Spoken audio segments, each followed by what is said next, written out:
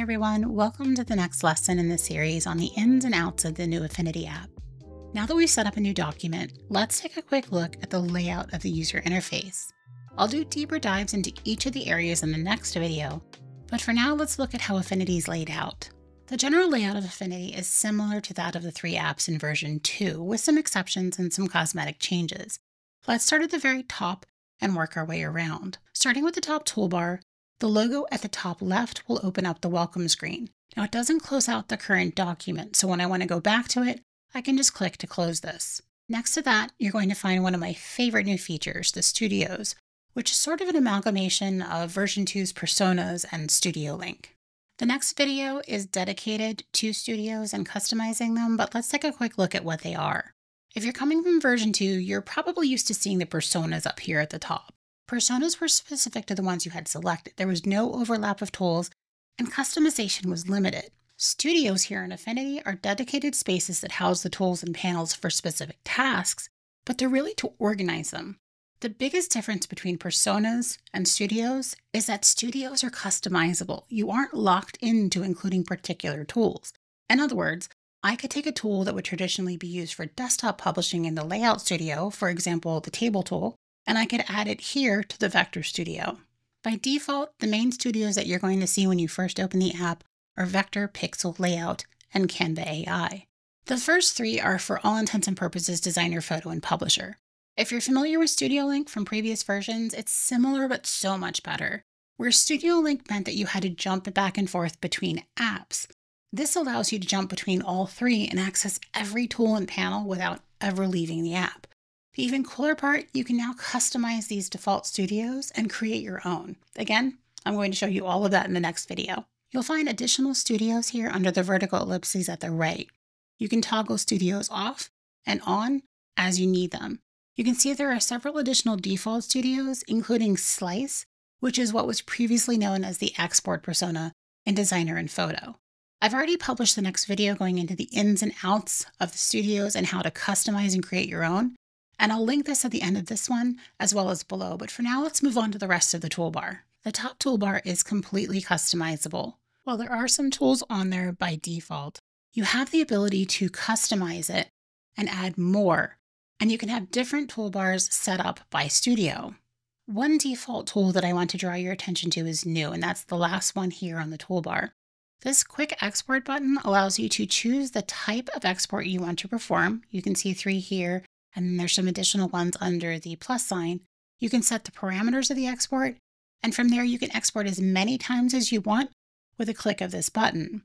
Now there is still a full export dialog under File in the top menu, as well as, of course, the Slice tools under the Slice Studio. But this quick button allows you to quickly export one-off selections or documents as needed. Right under the top toolbar is the Contextual Toolbar. Now this is not customizable, however, it will change depending on the tool that you have selected here at the top. The one change that you can make to this is to dock it elsewhere on your workspace. To undock it from the top, just double-click anywhere on the toolbar. Now along the top and the bottom, you're going to find 3 drop zones. And if I hover over here, you can see I'm getting these green boxes in the middle and then the 2 sides at the top. And the same thing on the bottom. Now mine are green because that's what my system is set up as. Yours may be different depending on how you have your machine set up. Now you don't have to dock them here. This is locking it in place, but you can technically move it anywhere on your canvas. Just keep in mind that some toolbars are going to be longer than others and can potentially get in the way of your workspace. You can also undock the toolbar and move it to another monitor if you're working with multiples. If I want to redock this, I'll just double click it, but it's always going to remember the last place it was at. So if I were to double click this now and then undock it, it's going to go right back to where it was. If I want it to be in a particular place at the top or the bottom, I'll just dock it first. So I'll move it to the middle here and then redock it to the top. One thing you're going to notice is that the Contextual Toolbar has been reworked a bit, so there's less icons taking up space. So for example, with the Move tool here, these 3 used to be out on the toolbar and it's been moved under this cog shape just to save on space. On the left side, you'll find your tools, which again are going to change depending on the studio you have selected. Now this is a fully customizable toolbar which can be set differently for each studio, including those that you create yourself. You can also include the same tool in multiple studios if you'd like. To customize, you can either click on these three dots, or you can right click and choose Customize Tools, and this option box is going to pop up. I'm going to walk through how to customize the toolbar in the next video. This toolbar can be undocked and moved around, so I can either double click it, or I can right click it and choose to turn off dock tools. I can move this where I want, and if I want to redock it, I can either right click and turn this back on, or again, I can just double click it. There are additional options when I right click, including toggling on and off hide subtools. This creates a secondary toolbar whenever you have tools that are grouped, so wherever you see these little carrots. This is handy when you're going to use several tools in rapid succession and don't want to have to keep going back to the toolbar and accessing the dropdown. For example, I can grab my rectangle tool here, and I can go back in and grab the star, and I can grab the segment tool here, and I can just keep adding shapes, and I don't have to keep going back to the toolbar to open that back up again. Now I can either leave this docked here, or I can hover over on the right side and get the dock over here. You also have a drop zone at the top, so you get more of a horizontal as well as at the bottom. If I want to change this back to vertical, I just need to bring it over here. But I can also undock this and just have it sitting right next to my canvas if that's more helpful. Panels are pretty much the same as they were in version 2, but there are some new ones such as Data Merge and EPUB, but they all work the same as they did in the previous apps. These will also change depending on the studio that you have selected, but they're fully customizable in that you can dock them together however you'd like, or you can have them floating. You can also choose which side of the workspace that you want to have them on, so I just move this one over to the left side.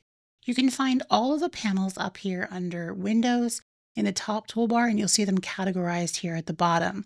But you can also choose the drop-down caret here on an existing panel and choose the panels option. This is going to give you a search bar, or you can scroll down and find the panels that you want to turn on. In the next video about customizing studios, I'll show you how I set mine up and how I decide whether I want them permanently in my workspace or not. The pasteboard is your workspace behind your document.